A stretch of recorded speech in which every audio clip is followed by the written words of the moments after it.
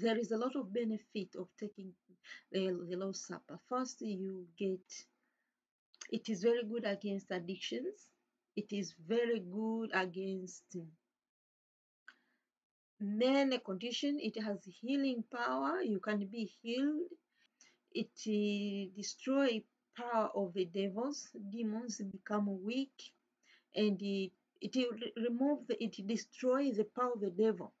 Because this is something about when I came to the point when I would be discussing about demons in so much, because I have been learning a lot about demons by the Holy Spirit. I'm learning about it, things about demons every day, and I've been learning a lot.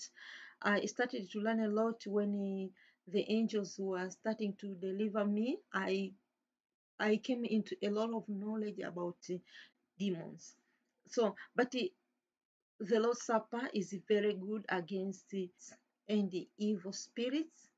Is very, very, very effective and very powerful. So I just say, take it the way I'm showing you how I make and how I'm taking it, because it is going to help you to be free, to be set free in many, many, many things, especially when you are suffering from addictions. But remember to take it correctly. And what is meaning correctly? This is something about correctly means that you shall, before you take you because when you have fornicated, when you have performed the adult, because even the Bible says that the adulterers and the fornicators shall not be allowed to take Lord's Supper together with you. They are not allowed, they shall not be allowed to take the Lord's Supper together with you. So it's very important to think that to make sure that you are ritually clean before you take Lord's Supper. How do you make sure that you are ritual clean? How to make sure that you are ritual clean is by confessing your sins. That's the only way. That's the only way. But confess your sin. You know, to confess. Do you know the meaning of confessing? Confessing means that you speak about the sins you have done. You tell God, God, I have done this, and I'm deeply sorry. Deeply sorry. It's not about, Lord, I repent my sins, and then you go back to the sin. I repent my sins, and then you go back to the sin. And then it becomes like a song, like it becomes like a song, because at that time God will start to ignore you. God understands that we are weak. And sometimes we can be weak, even if after we have repented, you come to the point because of the weakness, you can stumble. You stumble because of the weakness. I am not telling you that you shall go to sin because you are weak. You must learn to crucify your body. But this is how you become ritual clean. To be honest, you should avoid sin at any cost. It can happen, you sin. I cannot say that since when I was born again, I cannot say that I have never, never, never, never made some mistakes. I have been stumbled somewhere in speaking, in talking, but it means that it shall not be by purpose, and it shall not be like you are doing. You can come to the point you can be doing, because God is very merciful and He is forgiving, and He knows that you are weak. When you come into the point, your weakness will become, but you shall not just do it because you feel like you are just going and sending yourself into sin, like you just let it go, you just live like the sinners people. The Bible is warning us that the people who are living in sin shall be cast out of the church. Why do you think the Bible is warning us that? It is because The blood of Jesus, even if you have been, the blood of Jesus shall not, even if it has been given for free, that does not mean that it is so cheap. It has been given for free, but it is a very expensive blood, the most expensive blood. Even if remember, if someone give you a golden chain today, or give golden ring or anything, it is expensive. Even if you got it for free, do you understand? Eh? You cannot just say, I just throw it, because it is not worth for me because it is free. It is expensive. Understand?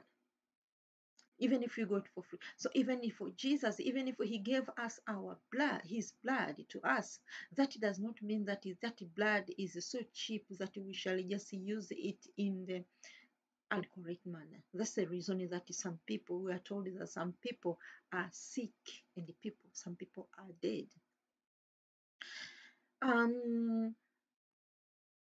Christians, we shall learn to put ourselves, just if as a Christian you shall just learn to crucify your body for the sake of the cross. Jesus was crucified for us. We should crucify ourselves for him. If you understand this, this will be the love. You understand, eh? Love. Because he crucified himself, he was crucified for us. We also must crucify for him. He was crucified so we can see how much he wants us to heaven. We can see that he really wants us to heaven. But this crucifixion will have the power in us if we also take it seriously and crucify ourselves for him. And then we meet in the middle. So when Jesus was crucified, he was also negotiating with us. He was talking to us. He was telling us, I love you too much that I do not want you to perish. I want you also to crucify the same way. People think that because Jesus was crucified, we can continue to live in sin because he has taken all the sins. Then we can live freely here. We can do whatever we want and go to heaven. Just forget about that. It was not that.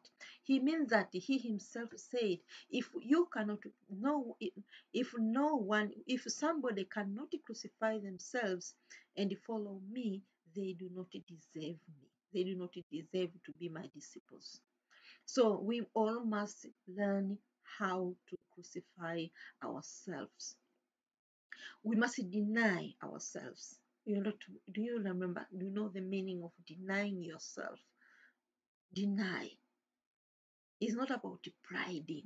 It's not about putting yourself into the center. It's me, me, me, me. No, it is not about that. It is about humbling ourselves. Say that, Lord, I do not deserve this.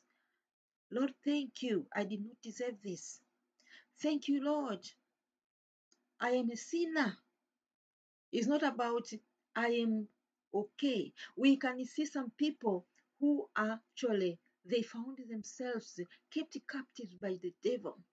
And when they realize that, and they know that they are sinning, but they are actually not sinning because they want.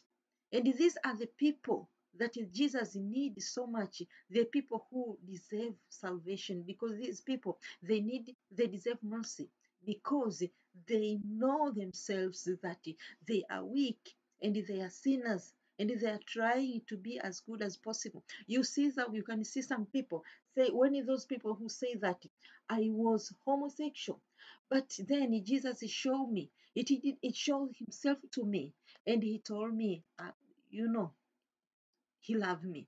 It's not because Jesus loved people who are sinning, but it is because of that feelings they have inside, that is all feeling like, oh Lord, I am a sinner. What can I do to deserve? When you see them talk, you understand that these people, they have really humbled themselves You see that even if they feel like I really desire to come to Christ, but I feel like this sin is binding me and I cannot. So even if they are even in the time of sinning, but they still desire to live the life of holiness, but it is like you push yourself outside, even if you are doing it, but unwillingly. It is not about I am proud to be who I am. It is not about that. It is not about saying that like other people when they mock the body of the Christ. It's not about that. But Jesus wants people who have pain and regret and they desire to come to him, even if they feel that they have been kept. There's something that has bound them that they cannot get out of it. Sometimes we say that when we tell people about their sins, it's not because we hate them, but because we love them. And we know this is how it works. We know that when someone feels guilty, when someone is in pain, this is how they receive mercy. When someone is starting to feel like I don't want it anymore, this is how the mercy is being born. But if so we tell them the only way to do it is to tell them right away that you are sinning. You are a sinner. So that when they listen to it, it makes them feel bad. And this is how they receive mercy. Like when you pet them and you tell them, you know what? You just deserve it. You are who you are. Just be who you are. Welcome to our church because you are who you are. There is a room for everyone. Love is love. We are not telling them that because we know that by doing that, we are destroying them. In the long run, we destroy the whole flock because those people, they are not people who are sinning, proudly sinning. They are not even needed in the flock of yeah, in the church. They are not even needed. You understand? The Bible is saying it very clear that the people who are living in sin, they shall not be allowed to enter into the church. There shall not be any sinners in among you, or otherwise you are participating their sins.